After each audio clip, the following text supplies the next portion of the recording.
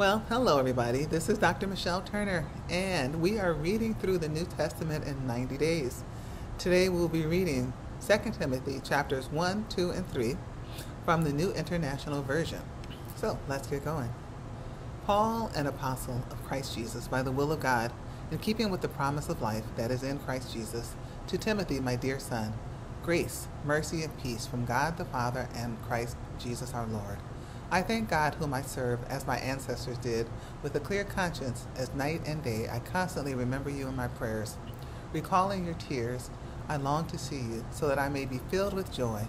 I am reminded of your sincere faith, which first lived in your grandmother Lois and in your mother Eunice, and, I am persuaded, now lives in you also. For this reason I remind you to fan into flame the gift of God, which is in you through the laying on of my hands. For the Spirit God gave us does not make us timid, but gives us power, love, and self-discipline. So do not be ashamed of the testimony about our Lord, or of me his prisoner. Rather join with me in suffering for the gospel. By the power of God, he has saved us and called us to a holy life, not because of anything we have done, but because of his own purpose and grace.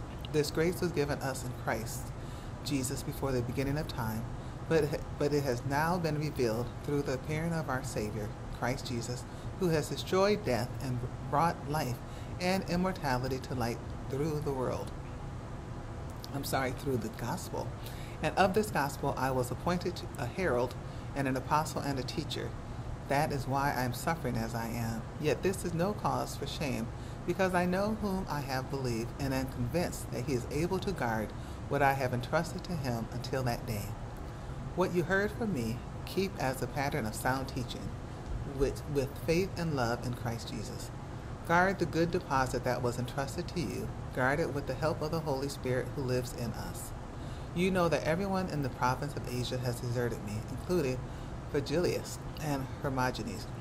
May the Lord show mercy to the household of Onesiphorus, because he often refreshed me and was not ashamed of my chains. On the contrary, when he was in Rome, he searched hard for me until he found me. May the Lord grant that he will find mercy from the Lord on that day. You know very well in how many ways he helped me in Ephesus. Chapter 2. You then, my son, be strong in the grace that is in Christ Jesus, and the things you have heard me say in the presence of many witnesses, entrust to reliable people who will also be qualified to teach others. Join with me in suffering like a good soldier of Christ Jesus. No one serving as a soldier gets entangled in civilian affairs, but rather tries to please his commanding officer. Similarly, anyone who competes as an athlete does not receive the victor's crown except by competing according to the rules. The hard-working farmer shall be the first to receive a share of the crops. Reflect on what I am saying, for the Lord will give you insight into all this. Remember Christ Jesus, raised from the dead, descended from David. This is my gospel, for which I am suffering, even to the point of being chained like a criminal. But God's word is not chained. Therefore I endure everything for the sake of the elect, that they too may obtain the salvation that is in Christ Jesus with eternal glory. Here is a trustworthy saying: if we died with him, we will also live with him. If we endure, we will also reign with him. If we disown him, he will also disown us. If we are faithless, he remains faithful, for he cannot disown himself. Keep reminding God's people of these things. Warn them before God against quarreling about words. It is of no value, and only ruins those who listen. Do your best to present yourself to God as one approved, a worker who does not need to be ashamed, and who correctly handles the word of truth. Avoid godless chatter, because those who indulge in it will become more and more ungodly. Their teaching will spread like gangrene. Among them are Hymenaeus and Philetus, who have departed from the truth. They say that the resurrection has already taken place, and they destroy the faith of some. Nevertheless, God's solid foundation stands firm, sealed with this inscription: the Lord knows those who are his, and everyone who confesses the name of the Lord must turn away from wickedness. In a large house there are articles not only of gold and silver, but also of wood and clay. Some are for special purposes, and some for common use. Those who cleanse themselves from the latter will be instruments for special purposes, made holy, useful to the master, and prepared to do any good work. Flee the evil desires of youth, and pursue righteousness, faith, love, and peace, along with those who call on the Lord out of a pure heart. Don't have anything to do with foolish and stupid arguments, because you know they produce quarrels. Excuse me. And the Lord's servant must not be quarrelsome, but must be kind to everyone, able to teach, not resentful. Opponents must be gently instructed, in the hope that God will grant them repentance, leading them to a knowledge of the truth, and that they will come to their senses and escape from the trap of the evil, who has taken them captive to do his will.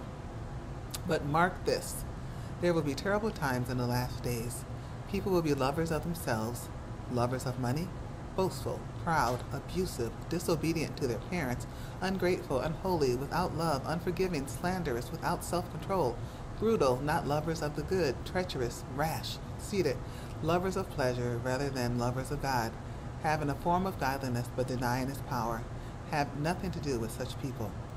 They are the kind who worm their ways into homes and gain control over gullible women who are loaded down with sins and are swayed by all kinds of evil desires, always learning but never able to come to a knowledge of the truth.